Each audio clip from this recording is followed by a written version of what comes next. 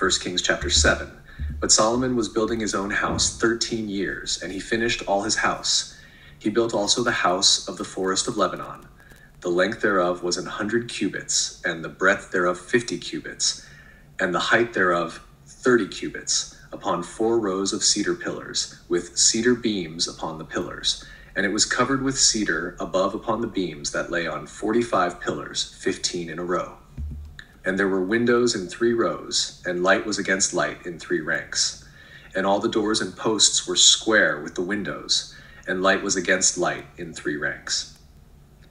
And he made a porch of pillars. The length thereof was 50 cubits, and the breadth thereof 30 cubits. And the porch was before them, and the other pillars and the thick beam were before them. Then he made a porch for the throne where he might judge, even the porch of judgment. And it was covered with cedar from one side of the floor to the other. And his house where he dwelt had another court within the porch, which was of the like work. Solomon made also an house for Pharaoh's daughter, whom he had taken to wife, like unto this porch. All these were of costly stones, according to the measures of hewed stones, sawed with saws, within and without, even from the foundation unto the coping, and so on the outside toward the great court. And the foundation was of costly stones, even great stones, stones of 10 cubits and stones of 8 cubits. And above were costly stones, after the measures of hewed stones and cedars. And the great court round about was with 3 rows of hewed stones and a row of cedar beams, both for the inner court of the house of the Lord and for the porch of the house. And King Solomon sent and fetched Hiram out of Tyre. He was a widow's son of the tribe of Naphtali, and his father was a man of Tyre, a worker in brass. And he was filled with wisdom and understanding and cunning to work all works in brass. And he came to King Solomon and wrought all his work. For he cast 2 pillars of brass of 18 cubits high apiece, and a line of 12 cubits did compass either of them about. And he made 2 chapiters of molten brass to set upon the tops of the pillars. The height of the one chapiter was 5 cubits, and the height of the other chapiter was 5 cubits. And nets of checker work and wreaths of chain work for the chapiters which were upon the top of the pillars, 7 for the one chapiter and 7 for the other chapiter. And he made the pillars and 2 rows round about upon the one network to cover the chapiters that were upon the top with pomegranates. And so did he for the other chapiter. And the chapiters that were upon the top of the pillars were of lily work in the porch, 4 cubits.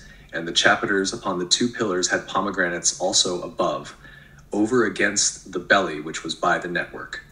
And the pomegranates were 200 in rows round about upon the other chapiter.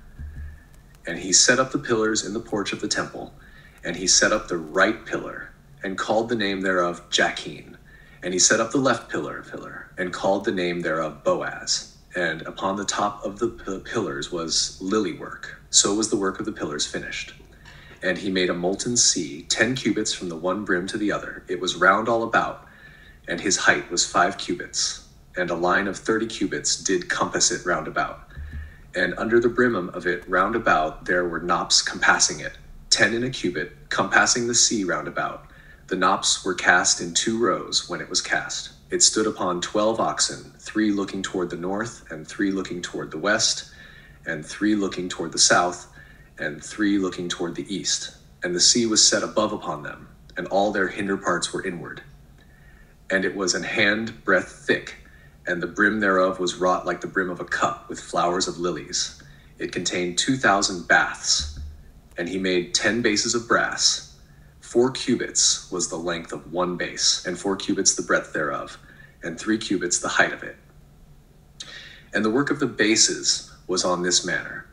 They had borders, and the borders were between the ledges, and on the borders that were between the ledges were lions, oxen, and cherubims, and upon the ledges there was a base above, and beneath the lions and oxen were certain additions made of thin work.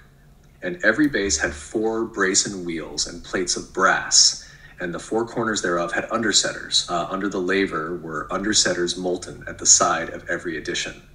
And the mouth of it within the chapiter and above was a cubit. But the mouth thereof was round after the work of the base, a cubit and an half. And also upon the mouth of it were gravings with their borders, 4 square, not round. and under the borders were 4 wheels, and the axletrees of the wheels were joined to the base, and the height of a wheel was 1.5 cubits. And the work of the wheels was like the work of a chariot wheel.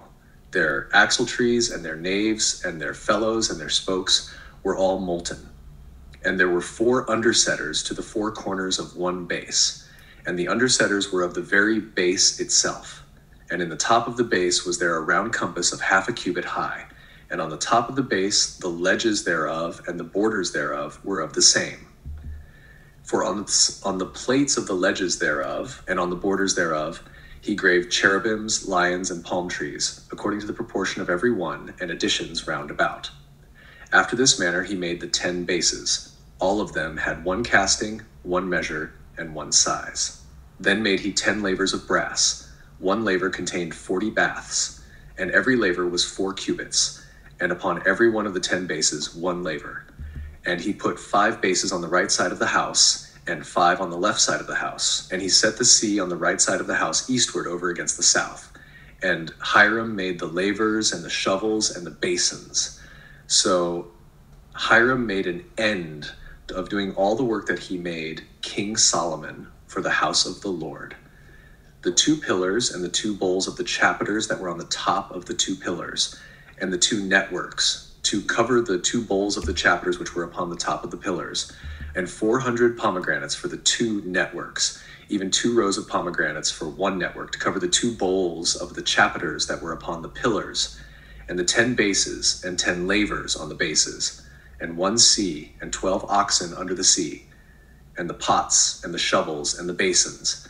And all these vessels which Hiram made to King Solomon for the house of the Lord were of bright brass.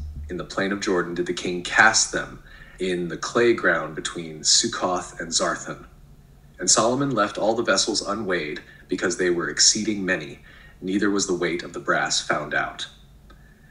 And Solomon made all the vessels that pertained unto the house of the Lord, the altar of gold, and the table of gold, whereupon the shewbread was, and the candlesticks of pure gold, 5 on the right side and 5 on the left, before the oracle, with the flowers and the lamps and the tongues of gold, and the bowls and the snuffers and the basins and the spoons and the censers of pure gold, and the hinges of gold, both for the doors of the inner house, the most holy place, and for the doors of the house, to wit, of the temple. So was ended all the work that King Solomon made for the house of the Lord. And Solomon brought in the things which David his father had dedicated, even the silver and the gold and the vessels did he put among the treasures of the house of the Lord.